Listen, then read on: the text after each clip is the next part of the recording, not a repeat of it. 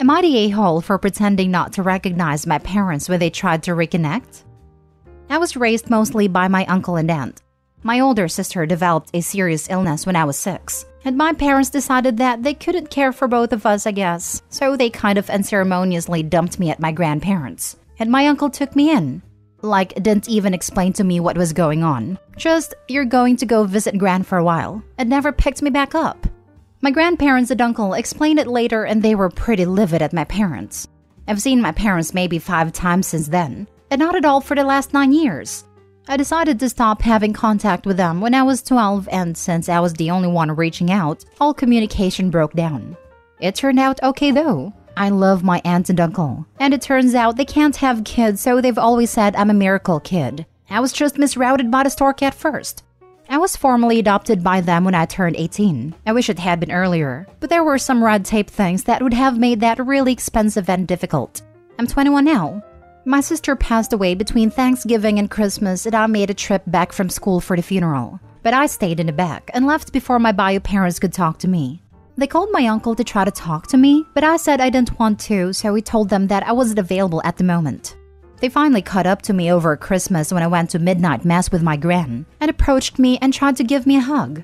I did recognize them, but I pretended not to and just backed off and said, "Sorry, do I know you?" They said, "Where are your parents?" And I said, "My parents are at home," and went and sat down with my gran. They sat behind us and I could just feel the stare. And on the way out, they were like, "You really don't recognize us?" And I said, "Oh, are you my dad's brother? I think I remember you from when I was little." My gran thinks they deserve it trying to come back to me like nothing happened, but they wrote me a long letter about how hurt they are, and how I should understand that they were trying to do the right thing, and how they'll always be my parents and I can't change that. Other family members think I was too harsh as they are grieving, but I don't think they should get a pass, just because they remembered me now that my sister is gone. Now for the top comments. Not the a-hole. "Are you my dad's brother?" was pure class. And it's technically correct with the adoption. Not the a-hole. And I said, "Oh, are you my dad's brother? I think I remember you from when I was little." This was petty AF, but so much deserved, and I'm applauding you all the way for it. I'm glad that you ended up with parents who love and cherish you. Also, you were adopted, so they aren't your parents. Notice how in their letter they only focused on themselves, how hurt they were. Then, they had the audacity to tell you how you should be and feel. These people are garbage, and deserve to know and be told repeatedly that they're garbage. Not the a-hole. Rinse and repeat. They left behind a 6-year-old they never intended to continue raising. I can't imagine how much therapy Opie needed to get to the point he's at now. Not the a-hole. They'll always be my parents and I can't change that. But they could change that, and they did. They didn't act as parents for 15 years. The number of times that you saw them in that period can be counted on your fingers. There's no relationship there to salvage. Relationships are built in trust, and they broke that well and truly. Not the a-hole. You're my freaking hero. Most people would freeze in the moment, especially when already preoccupied with grief and sadness, and only think of the perfect line minutes, hours, or days later. But not you. You're a legend among us mortals. I'm so very, very sorry for the traumatic and heartbreaking experiences you went through. But somehow that path still led you to greatness. No pressure, Opie, but I think you're going to save the world one day. Good on your parents for making it official. Otherwise, I would toss out the idea of adopting you myself. Next story. Would I be the a-hole for refusing a large cash gift on behalf of my children? My 2 kids are 15 female and 13 female. My dad very unceremoniously left our family when I turned 20. He wasn't a bad guy necessarily. To him, he fulfilled his obligation to raise me to adulthood and wanted to cut ties and live his own life because he became a father very young. In the 25 years since he left, he lived his dream with lots of travel. I know it shouldn't have affected me as much as it did, since I was an adult, but it devastated my mom. And he promised he'd keep in touch with all of us but never did. Since then, I've only spoken to him 4 or 5 times and I haven't met him since. My mom has never spoken to him again. This was all in his end, though we tried to no avail. When I had kids of my own, we didn't pretend I didn't have a dad or he passed or anything like that. I was always forthright and told my daughters that he decided not to be a dad anymore, and it hurt Grandma and me deeply. If my kids had any questions, I told them the truth with how it affected us, but also menial things like how he was, who he was, and so on. My kids have a generally negative view of him, and they came to their own conclusions given all the facts with no hyperbole or sugarcoating. He emailed me to talk on the phone last week, and he told me he's dying with stage 4 lung cancer. We talked a bit about him leaving, and he said he doesn't regret his decision because his life was taken from him. He said he respects that I turned into a well-adjusted adult, and he's proud that I've gotten so far even without him, but that he doesn't love me and has no intention of seeing me before he goes. He did say, however, that he is dividing his assets between a few close friends and wanted to leave $25,000 each to both of my kids. He was a penny pincher but still lived modestly. He only ever worked to maintain, never to grow, so I don't doubt this is a large chunk of his total assets. He said it's only right that they get this money because there is only grandchildren. I'm conflicted because accepting this money means, at least how my brain rationalizes it, that I forgive him, or that it's okay or healthy to have lived how he did. I don't want my kids to get a lump sum and suddenly have a change of heart about him. I'm thinking of refusing the money on their behalf because it sets a bad example. My wife stands by my decision. But would I be the a-hole to my kids for taking this choice for them? They don't know about it, and my plan is to keep them in the dark about it, possibly forever. You would be the a-hole. I don't want my kids to have a change of heart about him. You said it yourself. You want to preserve your kids' negative opinion of him. That's very selfish of you. You want to ensure he dies without ever having done one single nice thing for your kids. Out of spite, you're going to punish your kids because of being mad at your father. And if your kids ever find out, you're the only one they'll be mad at. Sounds like a bad idea to me. Also, taking someone's money doesn't mean forgiving them. He didn't ask for forgiveness, and you're not giving it. He is just a dying man who is putting his affairs in order, and your kids can benefit. The kicker is Opie's tentative plan to never ever tell his kids about the decision he's making on their behalf. He wants to feel completely in control of his father's forgiveness, but he's too much of a coward to let his kids decide whether to forgive him. Pretty shameless in my opinion. This is an excellent point. He's all brutal honesty about someone else's actions, yet he doesn't want his kids to know what he does. Imagine these kids years from now, finding out they could have an extra $25,000 plus accrued interest to help them with college or trade school, and here their dad is thinking selfishly. Because they will find out. People always find out. If Opie is well-to-do enough that $25,000 is a day's worth of interest, sure. Opie can't deny that because the benefit to the kids would be negligible. If, however, $25,000 is the difference between them needing to take out student loans or having a down payment for a house, Opie would be a massive a-hole for denying his kids this opportunity out of spite. I don't think I'd be able to forgive my father for sabotaging my future for his ego and pride. Next story. Am I the a-hole for not inviting my sister on my trip to Disney World? I, female 33, am planning a trip to Disney World with my 9-year-old daughter. As a single mom, I've saved for this trip for years. My daughter adores all things Disney and want to give her at least one vacation that she can remember fondly. I scrimped and saved for this, and it's a long time coming, but the look on her face when I told her we're going to Disney made it worth it. My sister, female 28, and I were close before I had my daughter.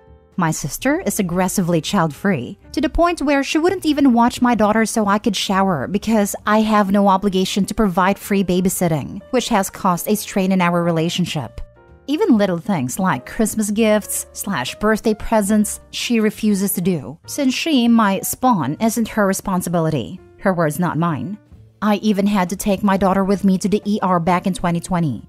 Because my sister refused to watch my daughter when my appendix ruptured and I had exhausted all other options.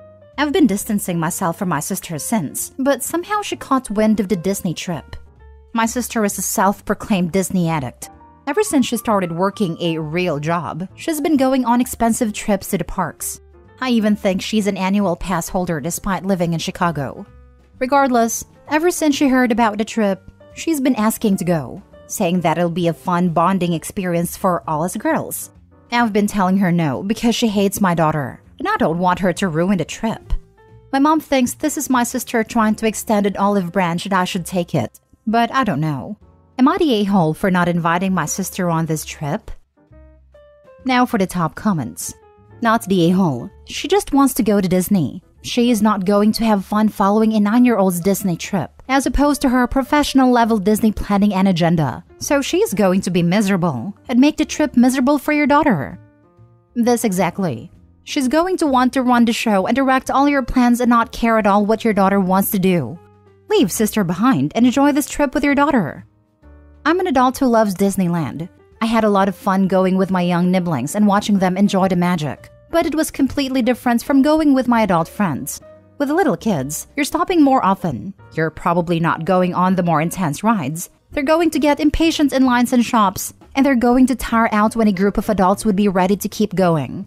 But when you're at Disney with kids, the trip is about the kids. Like I said, I had a blast going to Disney with my nibblings, but that's because I deeply enjoy my nibblings as people, and my affection for them overruled the more frustrating moments.